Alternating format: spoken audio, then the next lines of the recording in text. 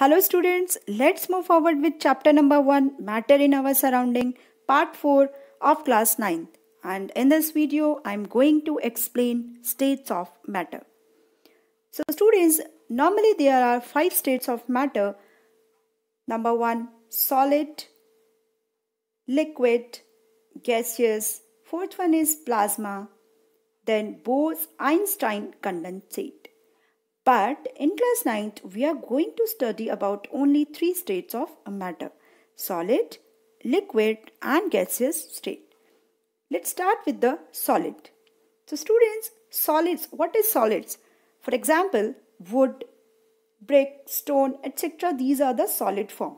And matters which have fixed volume, fixed shape is called solid. For example, if I take wooden block, आप wooden block को क्या कर सकते हो? Break कर सकते हैं, बट जब तक इसके ऊपर एक्सटर्नल फोर्स नहीं लगेगा, मीन्स जब तक हम इस पर एक्सटर्नल फोर्स अप्लाई नहीं करेंगे तो ये अपनी शेप नहीं बदलेगा, इसका वॉल्यूम भी क्या रहेगा? फिक्स्ड रहेगा. तो हम यहाँ पर देख सकते हैं जो सॉलिड होते हैं उनका फिक्स्ड वॉल्यूम होता है, फिक्स्ड शेप होती है. Now come to the density. And students, जो सॉलिड होती है वो उनकी डेंसिटी होती है high. So what is the formula of density? Density is equal to mass upon volume. And in case of solid, the molecules of solids are closely packed. Everybody knows about this. The molecules of the solids are closely packed. और यहाँ पर हम देख सकते हैं जब इनके molecules closely packed होते हैं, इनके बीच में space नहीं होता है, तो ये small volume के अंदर बहुत सारा mass आ जाता है. Means कि in small volume there are large mass, therefore density is high in case of solid. Now come to the next one. Solids are heavy. Obviously solid क्या होते हैं? Heavy होते हैं.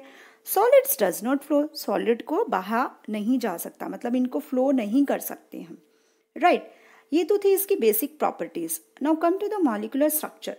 अब स्टूडेंट्स, हमने प्रीवियस वीडियो में देखा था कि थ्योरी ऑफ मॉलिक्यूलर स्ट्रक्चर के बीच में हमने पढ़ा था इंटरमॉलिक्यूलर स्पेसेस के बारे में और इंटरमॉलिक्यूलर फोर्स के बारे में. तो यहाँ पर भी देख लेते हैं जो सॉलिड होता है उसका मॉलिक्यूलर स्ट्रक्चर कैसा होता है. Student, you can see here the particles of the solids are closely packed and hardly space between particles. मतलब कि यहाँ पर क्या होता है कि पार्टिकल इतना क्लोज होते हैं, इनके बीच में स्पेस ही नहीं होता है. तो अगर इनके बीच में स्पेस नहीं होगा तो हम क्या कहेंगे कि जो इंटरमॉलिक्यूलर स्पेस है वो बहुत ही क्या है? कम है. और according to theory of molecular structure, if intermolecular space is less than intermolecular force is large. तो यहाँ पर इंटरमॉलिक्यूलर फोर्स क्या होगा? लार्ज. इसीलिए सॉलिड को ब्रेक करने के लिए हमें फोर्स का ज़्यादा अमाउंट चाहिए होता है, यानी कि हमें हायर अमाउंट में फोर्स की ज़रूरत पड़ती है, क्योंकि यहाँ पर इनके मॉलिक्यूलर इंटरमॉलिक्यूलर स्पेस जो है पार्टिकल्स का वो क्या है? लेस है.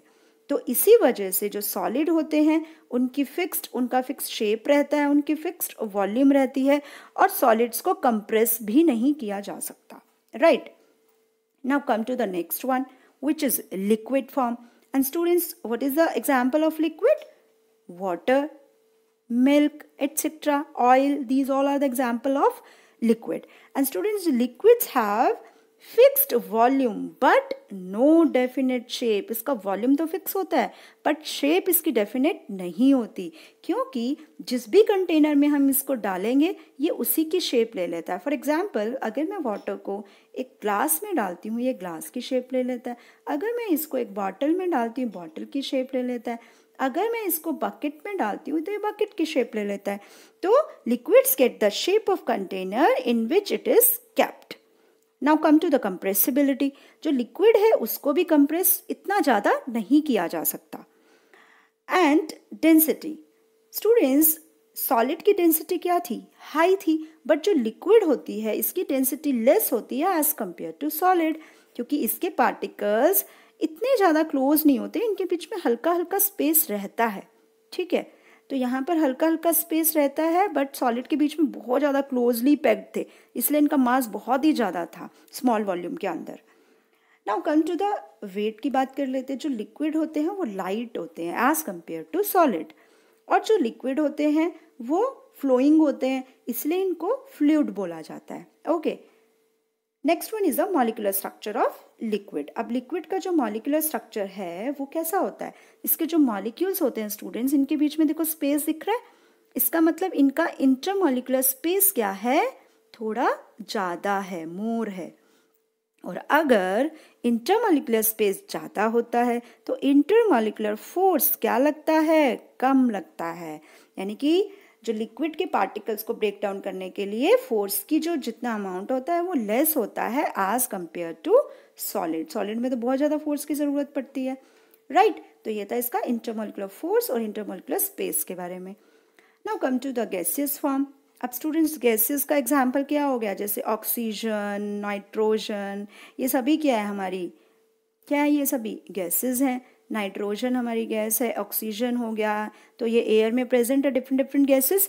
और स्टूडेंट्स गैस जो होते हैं इनका जो शेप होता है ये भी डेफिनेट नहीं होता और इनका वॉल्यूम भी डेफिनेट नहीं होता, क्योंकि गैसेस भी क्या करते हैं, अपनी शेप ले लेते हैं, वॉल्यूम ले लेते हैं कंटेनर का, जिस कंटेनर में हम डालेंगे उसी की शेप ले लेते हैं।